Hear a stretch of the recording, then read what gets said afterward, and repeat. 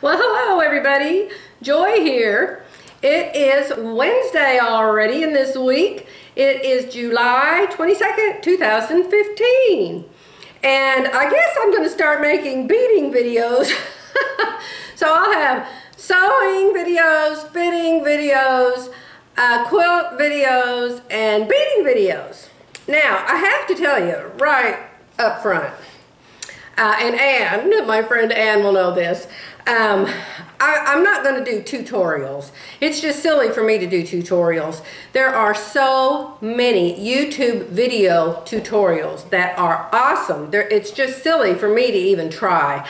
My favorite ones are Jill Wiseman, W-I-S-E-M-A-N. And the reason hers are my favorite is she's the only one from all the ones I've watched that shows her face and her body and her real person as she's doing the beading. So she's got very, very close up of the table and the beads that she's working on, but then there's a picture-in-picture where it shows her working on it. And in the beginning, she always shows herself up close and introduces herself. And I like that. I like to know the people who are talking to me. I like to see their face. I like to see their hands. Usually do see their hands. I like to see what they have on. I like to see what their room looks like behind them.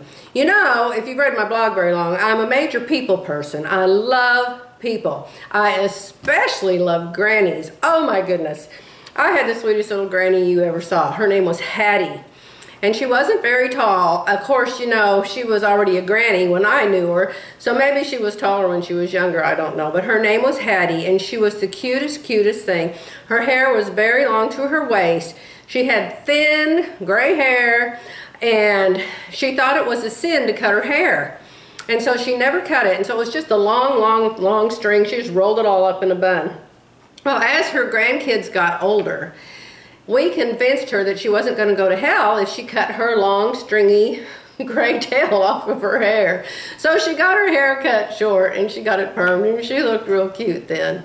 She also thought that we were all major sinners because we wore pants. It was the 50s and the 60s, you know, and girls started wearing pants. Well, Granny never ever wore pants, even when she was working out in the field, in the garden, scrubbing the floors, didn't matter. She thought she had to wear a dress. Well, we also were able to convince her, I think my sisters will have to confirm this, but I think maybe she started wearing pants. Maybe she never did. I can't really remember that part. But anyway, my point is, I'm a people watcher, and I especially love grannies. There was one at Walmart the other day. Terry and I went shopping to Walmart to buy our groceries. We go together now almost all the time.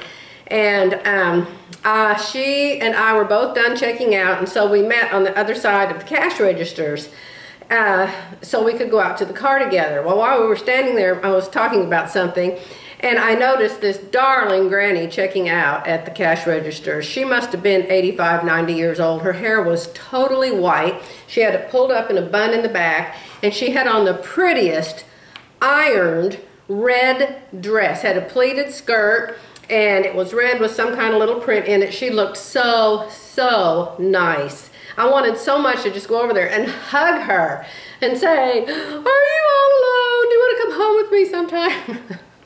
But I didn't. So anyway, when we were driving home, I don't know why I'm telling you all this in a beading video, but when we were driving home, Terry's mom called her. And you know, we have these new cars that when somebody calls, you can hear them talking right in the car if you want to, the speakers in the car. And so her mom called, and her mom was so sweet to her. She said, oh baby, how are you doing? And Terry said, we're driving home. And she said, oh, well, I don't want to bother you while you're driving. And Terry said, well, Mom, I'll call you after a while. And her mom said, well, goodbye, baby. And I said, oh my gosh, I said, my mom's never called me baby in my whole entire life. Your mom sounds so sweet. So she said, next time she goes to Muskogee to visit her mom and her mom's mother, who is a major granny, I've seen pictures of her, she says she's going to take me with her. I've seen pictures of her granny, and she is the cutest thing, still lives by herself, but she lives somewhere near her mom. So she said next time she goes to visit them, she's going to take me with her. So anyway, what was my entire point? Oh, well, let me see, you know, I'm almost 65 in just a few more days. Let me see, what was I in the middle of telling you? Oh, I had a video the other day about my linked squares bracelet. Okay, so this is for people that are new beaders and don't know a lot about how to find out about designs. This book is called Beading with Crystals by Campbell and Amone, A-I-M-O-N-E, Beading with Crystals. And I had this project completely put together. And as I was putting it together, my husband, I showed it to him and he said he really liked it, but he said, I think it would be better if you did such and such. I said, oh, well, that's not the way it's supposed to do. You're not supposed to do it that way, so I'll do it that way next time. I'll try it. Well, duh! I should have known. I should have listened to him.